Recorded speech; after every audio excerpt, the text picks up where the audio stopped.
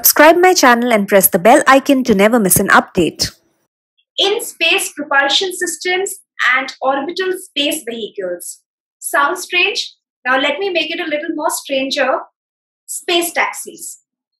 Thankfully, I'm not the one who's going to be explaining any of these. We have Bellatrix Aerospace with us today, and we have its founders, Rohan, Ganapathy, and Yashas, Karanam. Welcome to Daydreamers with Himika, and you guys represent the new age Indian space tech brands which are doing phenomenally well and leading possibly the run. So, hello and thank you so much for making time for the show. Thank you very much. Thank you for having us on the show, and congratulations on all your work which you've been doing so far. Thank Very you. inspiring. Thank you so much. So, but tell me something, this space taxis, I read about it in Economic Times, and to a person like me and many of us who are illiterate possibly in your domain, for us this sounds more like Star Wars or something that Hollywood is talking about. Or can you please tell me about what space taxis technology is? How is it going to change the world, and what is coming out with a technology and a revolution like this specifically from India? Yashas, you want to answer? I'll take it. Basically, let's just keep, when I'm talking, I'll make it as simple as possible, but just let us have hold on for the back of our heads. Okay? It's similar to that. Let us imagine the job of a rocket. A job of a rocket is to put a satellite in a predestined orbit around the Earth. Okay? So to orbit around the Earth, you need a specific velocity, which we call it as orbital velocity. So that comes to around 28,000 kilometers per hour. So if you revolve around that velocity, or you said to be in orbit around the Earth. So the purpose of a rocket is to just do that. The purpose of a rocket is not to put a satellite at its house. At its house, what I mean is its preferred orbital slot. So satellites normally have propulsion systems of their own, engines of their own. Once it is ejected out of the satellite, these engines fire up and they go to their destined space. What we intend to do is to make it more efficient in one single launch. If we have 10 customers who need to go to 10 different altitudes, say if a rocket leaves us at 500 kilometers, we need to drop one customer at 400, one at 800, something like this. It is not possible in a single launch. So what we do is the space taxi, we carry the customers and we hire only one rocket. So we go to, the rocket will leave it as a parking orbit from which we take these customers and leave them where their destination is. So it's called last mile delivery. For example, rocket does the job of taking you from say Bangalore railway station to Hyderabad railway station. We pick you up in a taxi there and drop you at your house. So that's how space taxis work. But similarly, like you have heard of Uber pooling, like car pooling. So one car, 2 to 3 people can do. Concept is similar. So that's what space taxis do. And with our electric propulsion which we develop, it's making it more efficient. Just to add to that, right, probably talking from a business sense of things, if you look at probably launching your satellites on a very big rocket, the cost of launching things to space is traditionally on big rockets, and the price is already standard. One of the new market that came in is the small satellite launch market. And one of the, if you look at the pricing of it, it is actually higher than what you pay for a bigger rocket, because you will have to ride share and you can't go to your custom destination on big rocket. So here it is some acting in between, where you can go on a big rocket and post multiple payloads and take them to their respective rockets. So it is bridging that gap between a big rocket and a small. Interesting. Explaining it with Uber sounds very I'm not going to say easy, but it's a good similarity that you gave, but I'm sure this is far more complicated than Uber or any of our taxis could do. But going by, I recently spoke to SatSure, and I've been speaking to other space tech companies that are based out of Bangalore. What I find very interesting with these stories is that a lot of space tech companies like yours or like SatSure, there is a lot of empowerment, tie-ups, collaborations going on among them. So, how has this been building up, and how is it adding to the India space tech story? Can you please explain that to us? It's a very good question, Yashas. Space is like a very big and challenging domain. It's always done better with collaboration. If I am good at probably one part of the supply chain and probably I am good at certain services, I would rather partner with somebody else and offer it as a much bigger package. So that's just something we did very recently with three Indian space startups. One was SatSure that you mentioned, second with Dhruva Space, and thirdly with Skyroot Aerospace. And going forward, also we are open and we are exploring possibilities where there are synergies. Actually, we have to look at where both of us can work together and make something bigger.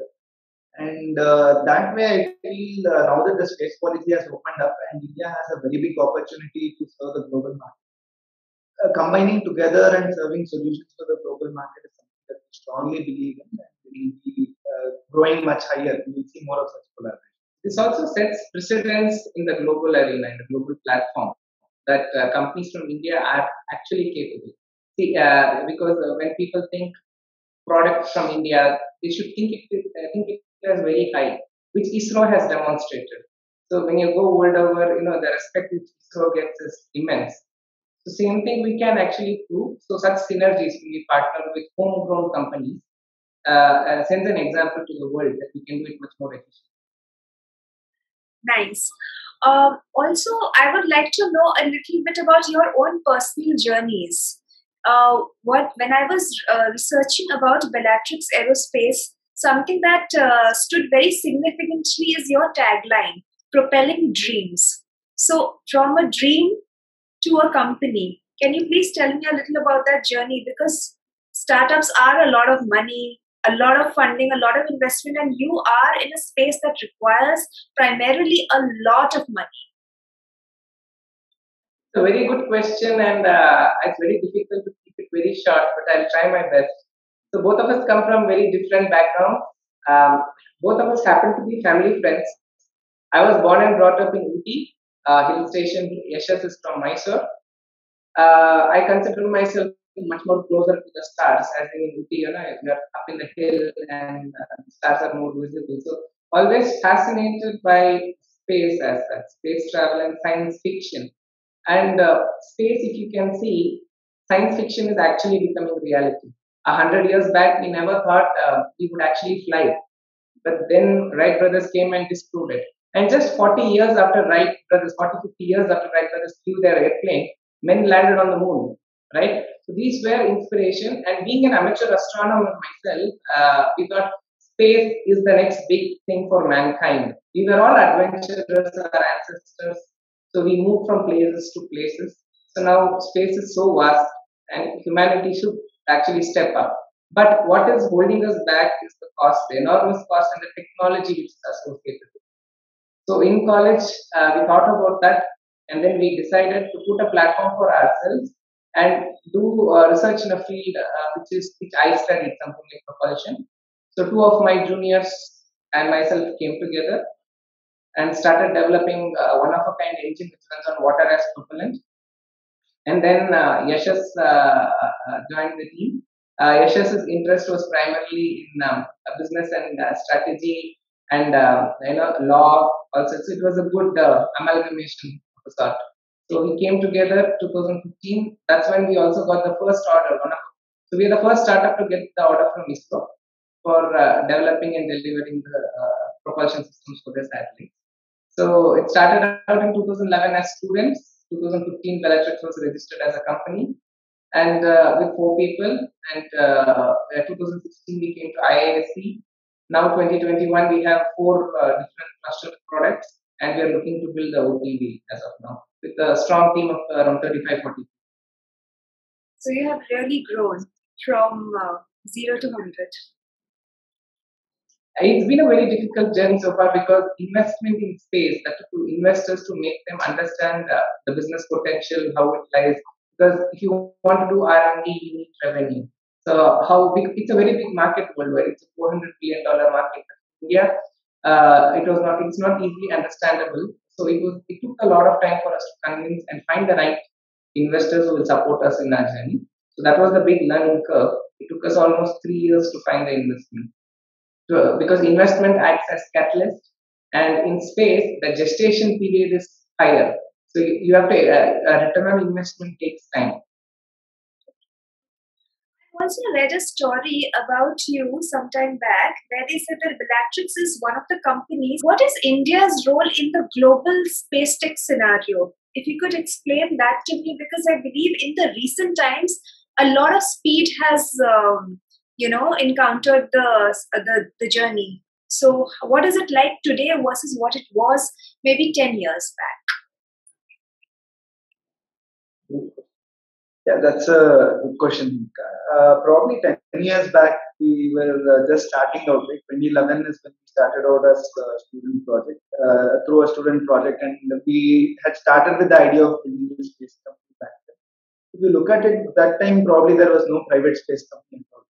Right? All these players who were in the space industry were all mostly suppliers to ISRO and DRDO. They were all much bigger groups where ISRO did most of the design, and all the manufacturing was supported by the industry.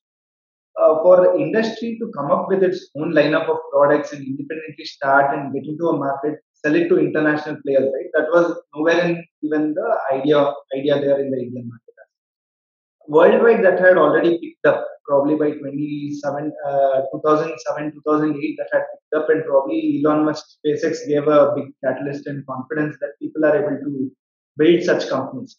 And after that, worldwide, it started out, and we started in 2015 formally. And by that point of time, we had already realized that there is a lot of potential that India has, because our initial team itself, we could see that provided we make that kind of effort, we'll be able to disrupt and build the technology. The next step was in building the business, which we together decided to take it on. But today, if you look at it, fast forward like 10 years now, lot has changed and a lot of new startups have come up. Probably last 3-4 years, 15 to 20 new space tech startups have come up. And recognizing this, there are 38 startups in India working in space. And realizing this, now the government has also decided to support space tech companies. You might have seen this in the articles. Last year's COVID relief package also had a small portion called opening up space reforms. Now the government itself is pushing and promoting laws that are going to help space companies like us build businesses in India. We can get access to ISRO's facilities. And the new arm in ISRO or the government Department of Space has been set up called InSpace, which like regulates and gives us permission to carry out this. This was not there earlier. Earlier, you didn't know if you would be able to allow if you would be allowed to launch a rocket, launch a satellite. Now all those are getting eased out, and ISRO is also like opening up its doors and. You see a lot of changes. Hopefully. Also, so we can see space tech taking a important position in the whole Atmanirbhar Bharat, Making in India initiative scenario, I'm assuming, with this. That is correct. Now, I think last 1 year or so, I think the government has put up space in a lot of places, and I think the government has realized that India has potential in space, and ISRO has already got its credentials right.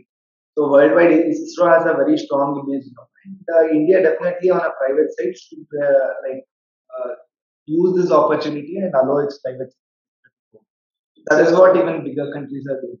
Just to add to what Himika you asked us, India realized the importance of space, which the impact it can have on common citizens through the legendary Vikram Sarabhai in the early 50s itself. We are connected today. The world, I'm talking to you through teleconference. The world has become a much small space, a very small space. It's only because of advances in space technology. The government has realized it because the term software itself was coined for Apollo's moon landings. So the return on investment in space is 100-fold. So if you invent a technology, it has dual purpose, multiple purposes. You can use it anywhere. It's not necessarily space. So which other countries have recognized. In India, now the government is opening up this doors to private. to reap the benefits. So in 2019, I believe you received a very good round of funding. What is the future looking like with the money in the kitty now? What new projects and what new plans can we look to hearing from Bellatrix Aerospace?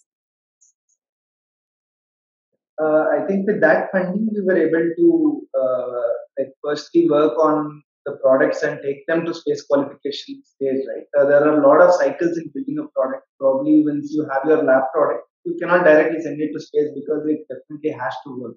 There's a lot of stake involved, and your systems have to be very thoroughly qualified to match the harsh space environment. I think Rohan can probably further elaborate. But normally, your hardware needs to be subject to a lot of testing. So we are spending that on doing that, setting up our own infrastructure. We have we have built the team to much capable and very strong like a ninja team we have. Right. And with all that, now we are ready for space qualification, and probably end of this year we are having our first set of thrusters flying in space on actual satellites. So that's where we are heading towards, and other line of products have also started where we have collaborated with these companies, and now we are also separately building the space taxis as we called it.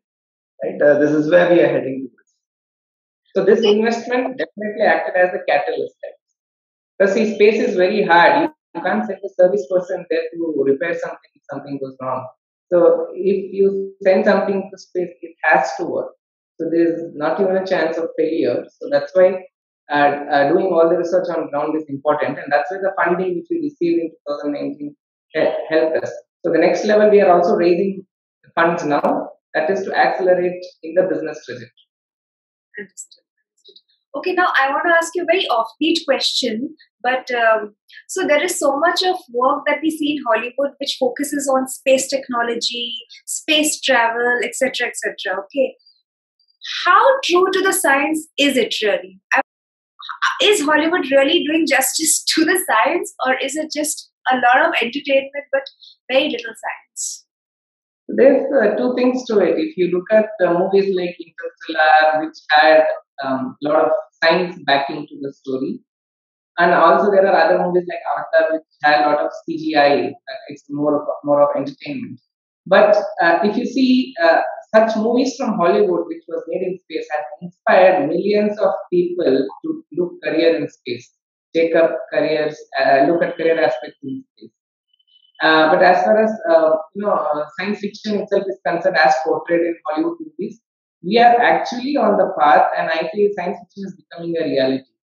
So what is being shown, certain ideas like what is shown in movies actually is being incorporated, like space elevators or mining on the moon, setting up bases on the moon, permanent settlement on Mars, as shown on those movies, are actually serious projects which big agencies are undertaking right now. So two aspects, as I said, one, of course, they've inspired millions of younger generations.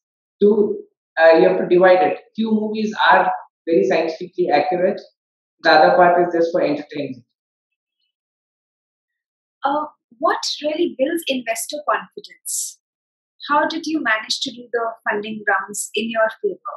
Because this is a question that a lot of startups, space tech or otherwise, will also look for answers to. So any advice to the upcoming startups about that? I think probably 2-3 things here. One is, how strong is the technology you are building and where you currently stand. By the time we raised investment, we were already in a good advanced stage where we had our products ready, and we were only asking money for qualifying them, and we had that confidence. We could give that confidence that the product is ready and working. That is one, and we also had contracts with a reputed agency like ISRO, which really helped us. Second is probably how strong is your business case and how differentiated you are compared to your competitors.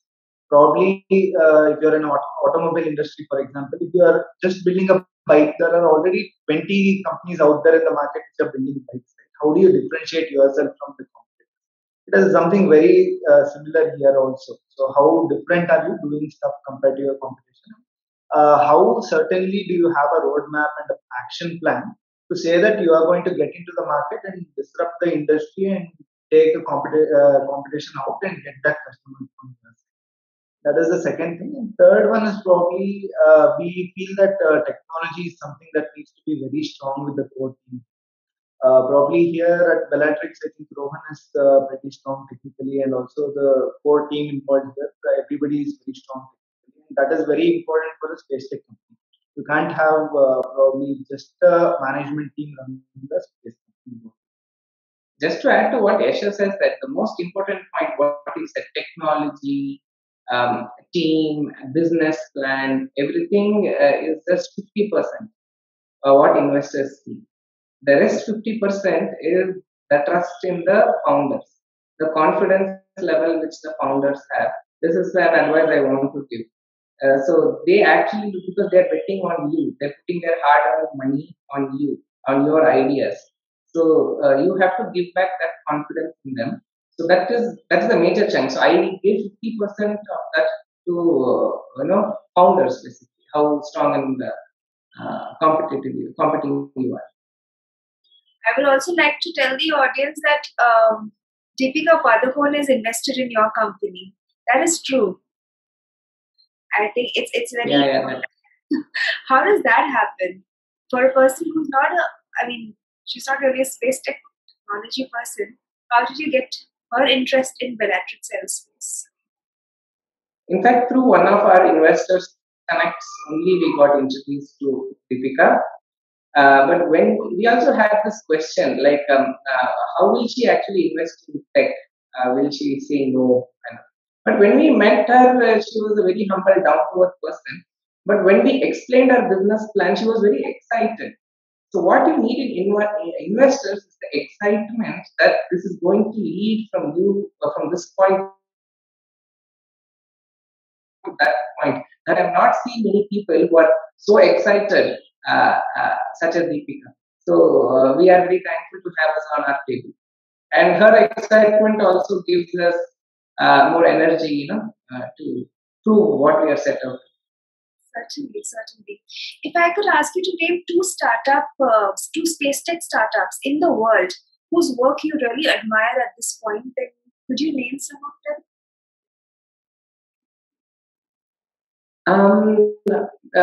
To be very honest, when we started Bellatrix, I really didn't know even SpaceX or Elon Musk existed. Right? We were so cut off from the world. 2011 might sound it's not too old, right? It's just 9 years back. But honestly, we were not aware of what was there.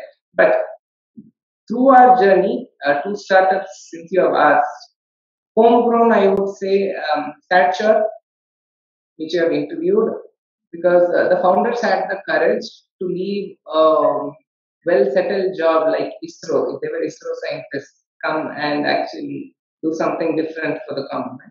Another one is, of course, Elon Musk from SpaceX. Of course, Jeff Bezos and Elon Musk together, Amazon, and because they had the courage to look at the impossible and prove to the world that private people can also do. They actually proved this. So, three people, as I say, Blue Origin, SpaceX, and Skyroot Aerospace. And the final question now would be from me today. If I have to ask you for three startup entrepreneurs, three founders, three from India and possibly three from the world, globally, who you think have done phenomenally well. They don't have to be space tech companies only, but from a greater sense, then who would you name? Each of yours. No, I'll take this opportunity. Yeah. I drive an Ather 450X. Okay. So the electric scooter which you are aware of. It's a beautiful example of how Indian-made products can be world-class. So Tarun Mehta, if I'm right, the founder's name, had this vision to do something in electric e-mobility, and also successfully coming out and delivering a world-class product. So I would name Tarun Mehta from India. And of course, since you have asked from the startup ecosystem, founder of Paytm, One more, if you would ask me, you would like to answer that? Anyone comes to your mind? Not really. You I've can been take thinking it. about So it. I mean, I'm into these two. Of course, there are other successful people out there, but founder of Aether and founder of Paytm happens to be the favorite. Worldwide, of course, SpaceX, Mr. Musk himself started it out as a startup. He and Amazon, Jeff Bezos together, they both are always heroes in that way. And next, founders of Airbnb, you know, who opened up travel for common people alike. Somehow, whichever founder of startups I have asked this question, Elon Musk is always in the list. Elon Musk is the one person who never quite leaves the list. So I think that's one permanent with everybody. Anyway. Yeah, because he dreamt and proved what is. See, we all get, see, India, everybody dreams. India has talent. But we have a problem here that nahi ho payega. Shayad ek hua to kya? If it fails, what? So that we lack that courage. So in him, we could see that courage. So that's why I think he's the common for everyone. Sounds interesting. Dare to dream. Abdul Kalam used to say you have to dream. Dare to dream. So there's this Elon Musk who actually did it. Absolutely. So, Rohan and Yashas, thank you so much for taking time for this interview. I know from the days, from the time that we have been talking, it's a very packed schedule for you, time to time. So, thank you very, very much. I can understand how precious your time is, and all the best with Bellatrix Aerospace. I'll tell you a little thing, but when I heard the name Bellatrix, I'm a big Harry Potter fan. So there was a character in the show called, the story called Bellatrix. Yeah. Bellatrix. Yeah. So I was just thinking that is this Bellatrix from there? Or by the way, where did this name come from? We never asked you. Yeah, it's a good question. In fact, everybody asks us this, so I would be happy to tell you. So it is not named after the Harry Potter character, even though I am a Harry Potter fan. Yashas is not. Bellatrix is a star in the constellation Orion, and I said I am from UP, right? So the skies are much darker there, and when you actually look at the night sky, it's the most beautiful constellation. So in Hindi, we call it the Dhanush. Okay. So there's a particular star there, one of the stars in the Orion Belt called as Bellatrix. And we as a propulsion systems company, say 100 or 500 years down the line, if you ask us where would you go, voyage into deep space, we actually want to go near to that star because there are a lot of Earth-like planets in that region alone. So you need the propulsion capability. So that's why we named the company after that star and not the Harry Potter. Interesting. In fact, so this whole the Mars mission that we speak so much about, which is already, you just said there are a lot like Earth-like planets. So possibility of life on those planets?